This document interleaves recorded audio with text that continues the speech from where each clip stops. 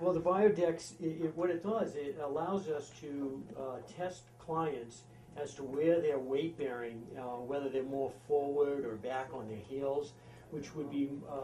potentially a leading indicator for balance problems or falling problems. So we're looking at a fall prevention type of program when we're working on the Biodex. So we can first, you can see visually on the screen where you potentially stand, literally stand on your feet, and where you're weight bearing, and we can then do certain exercises that you can visually look at that would allow you to then have a better sense of your balance.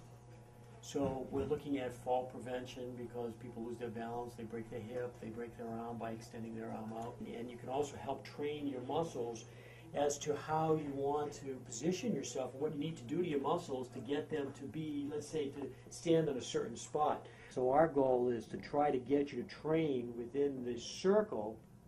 or these bars, and we can narrow those bars and bring them closer in together to change the degree of difficulty.